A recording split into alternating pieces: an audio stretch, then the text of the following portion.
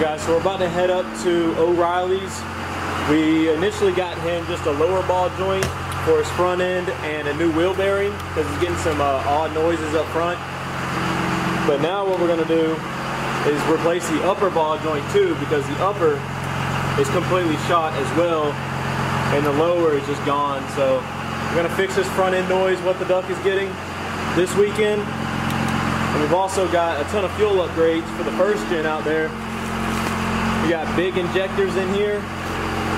We got a billet diesel sump, and we got an AirDog big lift pump we got to install on the first gen. So we're gonna run up to O'Reilly's real quick. I hope you guys enjoy the video. If you do, make sure you're leaving a like down below. It's been about, you probably can't even hear me. Let's jump in the truck. Alrighty guys, so like I was saying, we were on our way to O'Reilly's. We actually just pulled into the local O'Reilly's here.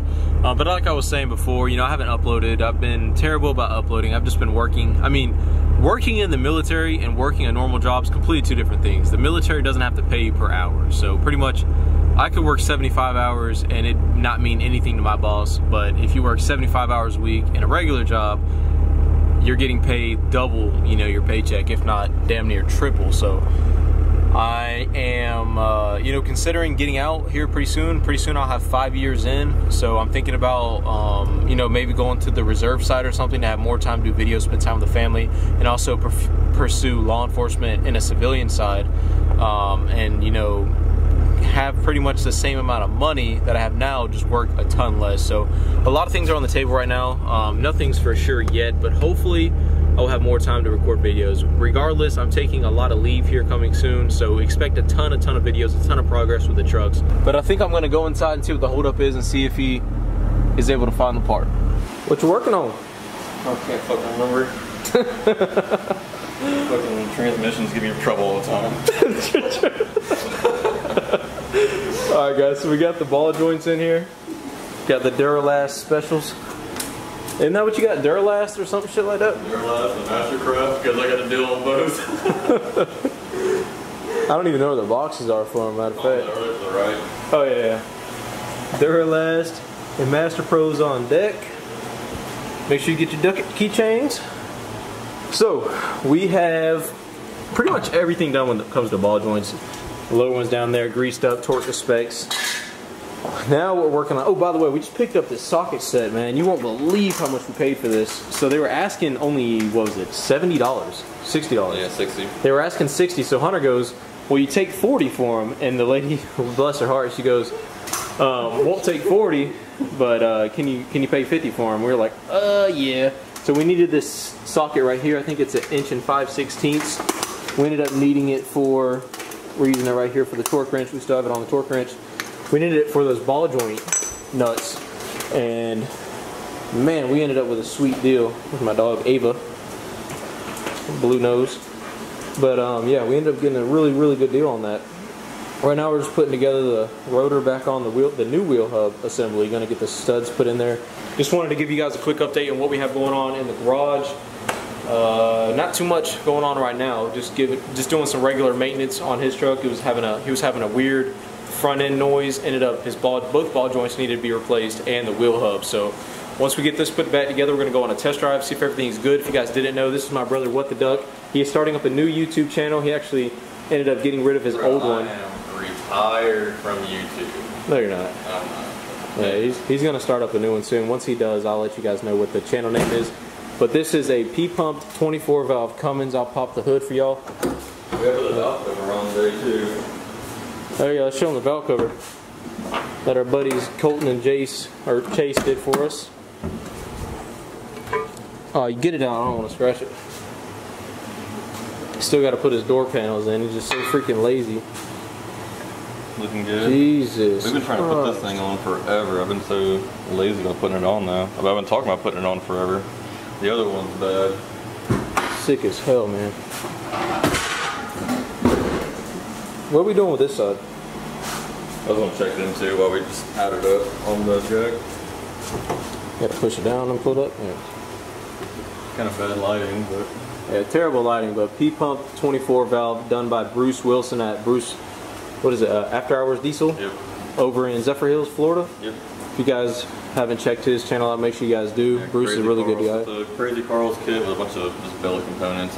We still got a stud and a couple other things, but it's dirty right now because I actually use the truck and I don't just fucking, it's not a show truck by any means, even though we're gonna put some painted goodies on it.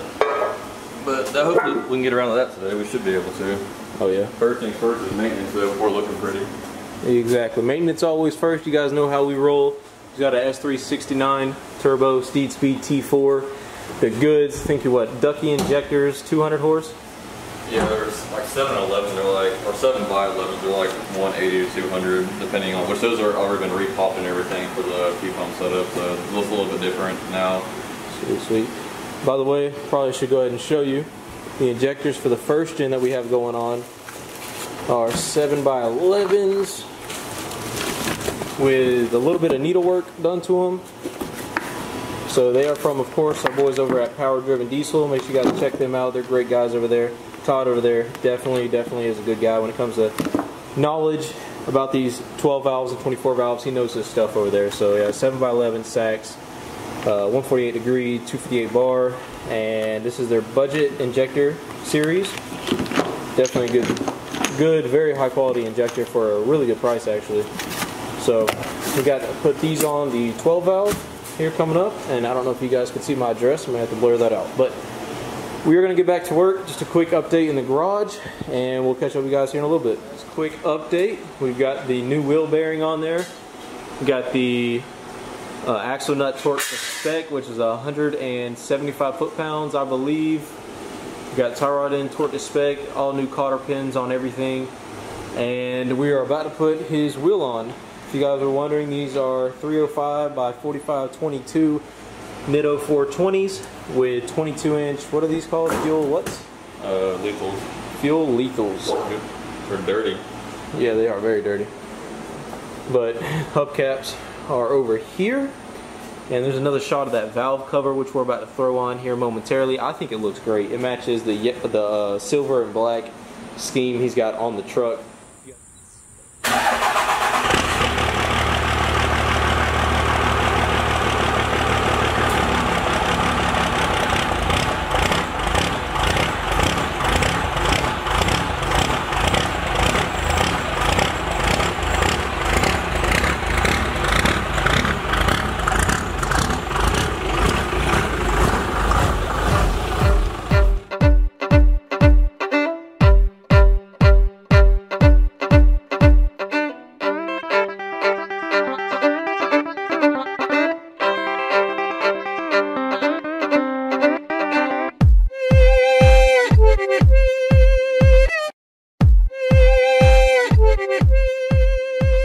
So we just got back from the test drive. Unfortunately, the truck is still making a popping noise. It is controlling, it is steering straighter, it is not as much popping noise going on underneath, but we still are getting some popping noise. So we came back, we just got done actually cleaning up the shop floor because it was very disgusting. I don't know if you can see in that time lapse, but yeah, we had brake cleaner, oil, everything everywhere. But we brought it back in the garage, jacked up the front end, turned it. Of course, the popping noise wasn't there. I didn't see anything loose in the front end at all. So comment down below. Let me know if you guys have any idea what this popping noise could be. It sounds like metal hitting metal. So we checked his bushings on his right and left side, where his shock tower bushings, to make sure they were still there. The washer was still there. The nut wasn't loose, anything crazy like that. We checked all his suspension. Everything looked good. And the popping noise on that same suspension setup hasn't been there before. So let us know what you think it might be in the comments down below. We'd really appreciate it. But I'm gonna go ahead and end the video out here. I hope you guys did enjoy the video. If you did, make sure you smash that like button. It really helps the channel grow. We are spitting out a new video tomorrow, so make sure you guys stay tuned for that. Hit that notification bell so you're updated every time I post a video. Follow me on my Snapchat and my Instagram. I usually upload a Snapchat. I upload a Snapchat almost every day. Some pretty cool stuff actually. I upload on my Snapchat. Different things, shooting, guns, from flashbangs to all sorts of cool shit. Sometimes I post on there. So make sure you guys check that out. Just some cool shooting videos every once in a while I post. So yeah, that's gonna be it. Hope you guys enjoyed the video. Thank you for making it all the way to the end, and we'll see you in the next one.